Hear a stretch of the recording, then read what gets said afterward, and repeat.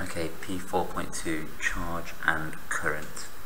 And when it comes to charge and current, I'm going to use a water analogy.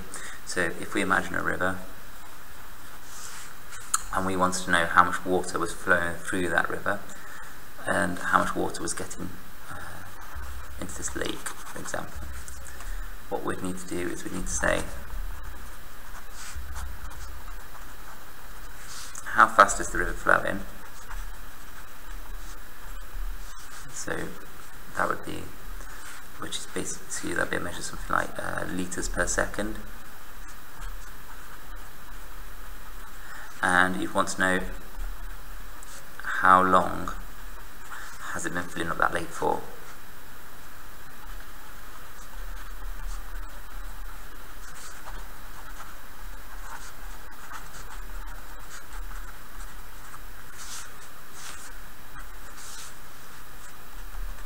In seconds. So that would give you your time. And if you want to know how much water there was in the lake, it would just be this, how fast it's flowing, so the current of the river, so in litres per second, times by the number of seconds that the river has been filling up that lake for. And can you see that those 2 seconds cancel? So you're left with the number of litres that are in that lake. Okay, that's if it was water. Now if we're talking about electricity, the words are very, very similar. Okay, so for electricity, the current is the rate of flow of charge. And if you know that, then you can work out a lot of the other bits about electricity. So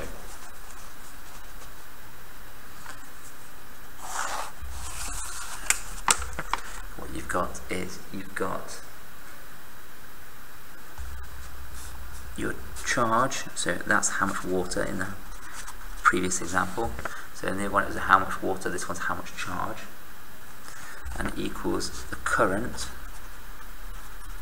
which is how fast the charge is flowing through the circuit, just like the current of the river is how fast the river is flowing, times by how long it takes that current to flow. So how long is that river filling up that lake for? Okay, now symbols for this are Q for charge, I for current, and T for time. Don't ask me why I and Q, just basically physicists ran out of letters. Okay, and the units are, this one is going to be in something called the coulomb.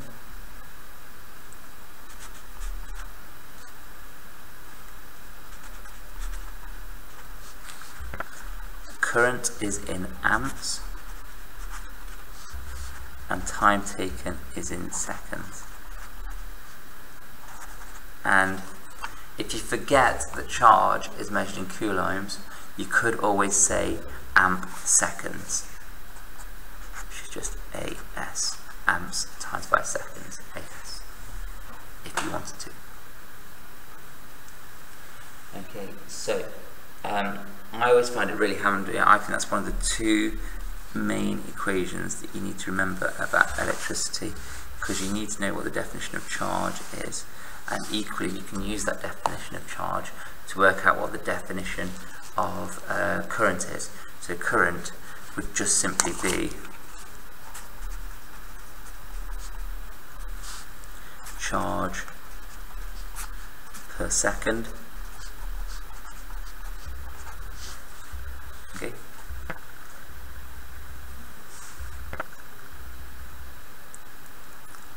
So then you can say that amps, so then it's just charge per second, which would be coulombs per second. Okay, coulombs per second would be the charge. And the next thing we need to know is we need to know about some symbols, some circuit symbols. And I'm going to give you some clues to help you, because circuit symbols confuse everybody, but they're actually really, really easy to learn, because there's only 4 basic types. Okay, so let's start with the energy source first. Okay, so the energy source is going to be a cell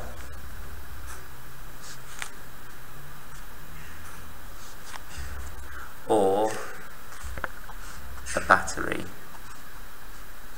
And as you can see, the only difference between a cell and a battery is that the cell has one and the battery has more than one. Okay, and that's literally the only difference. Now, you have to remember which one's the positive and which one's the negative. And the way that I remember which one's the positive and which one's the negative is I simply look at the symbol here and I think, okay, well I can snap this one in two. So I can snap that line, so it's now made two lines. And I can then put those two lines together as a cross. I can't snap that one in two because it's already only one line. So that one is just my negative. Okay, so this one's always going to be the negative, and this one is always going to be the positive. Think about snapping the big one in two to make a cross.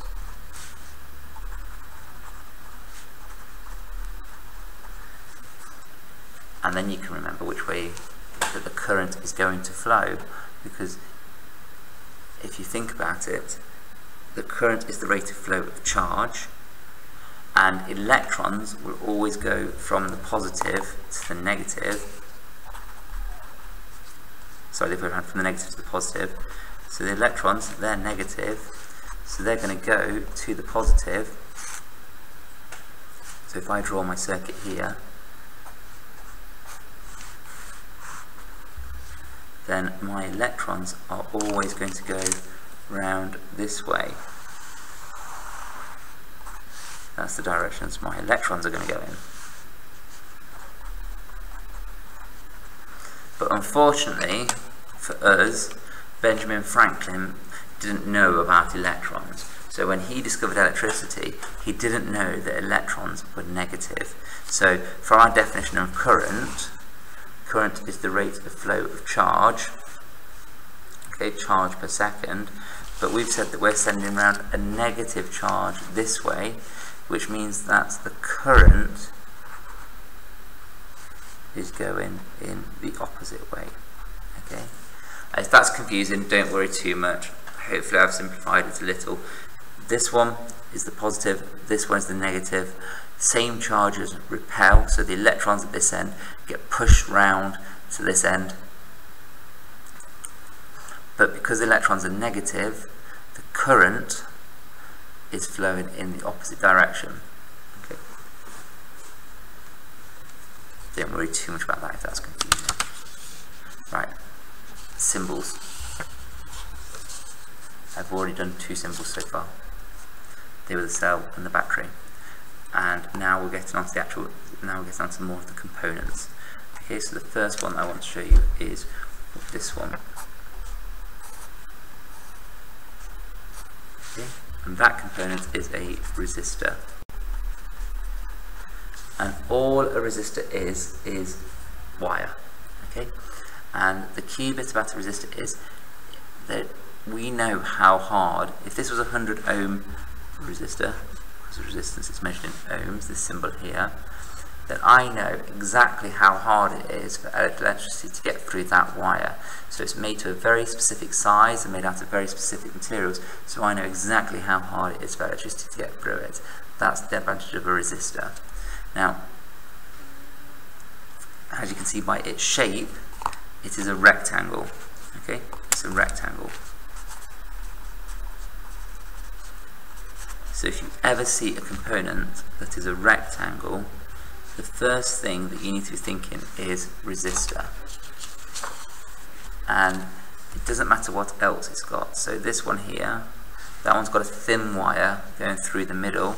So this one is a fuse, which is a type of resistor. Okay, and it's just one with a very low resistance, which melts easily if you give it too much current. Okay, and the next one,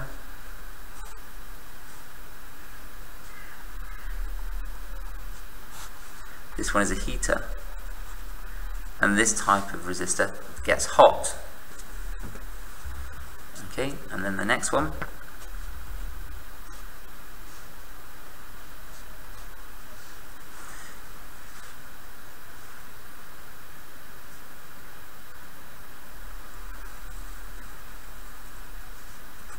Looks like this, and I'll come back to that one in a minute because some people find that one confusing.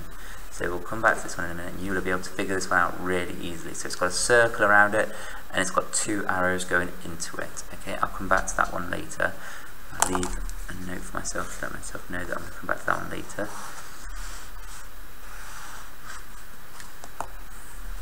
And when I do, you're going to be able to explain exactly why it's that shape. Okay, next one.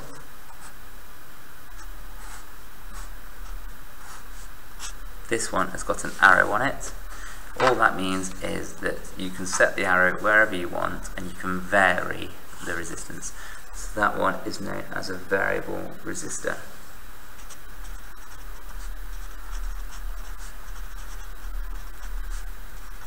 And they are all rectangles. Every single one of them is a rectangle. Okay, so the next type of component I want to tell you about is the ones that are to do with circles.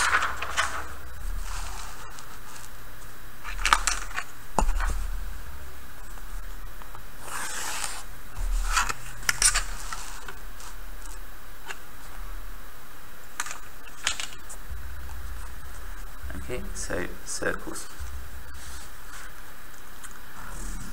And this is the circle that you might have seen first. So that one, which you know is a bulb, and it's to do with light.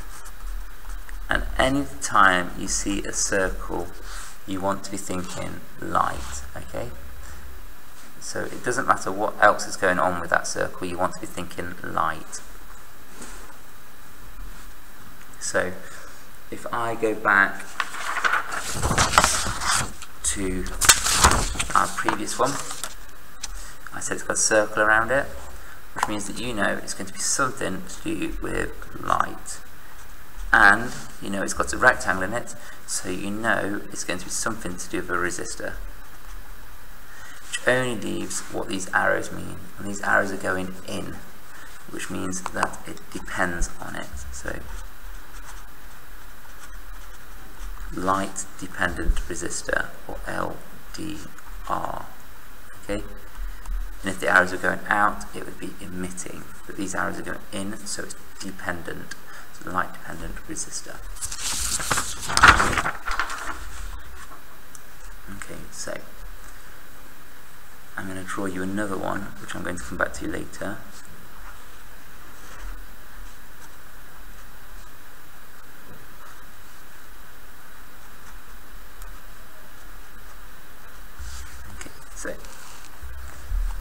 And I expect you all to be able to do this one in a minute. So you know it's got a circle, so you know it's to do with light, but we haven't done triangles yet, we haven't done arrows going out yet. So I'm going to tell you what the arrows going out means. The arrows going out means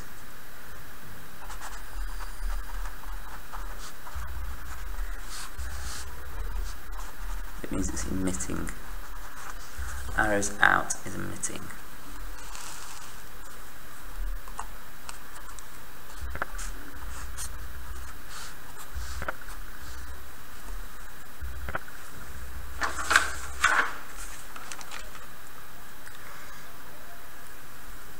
And triangles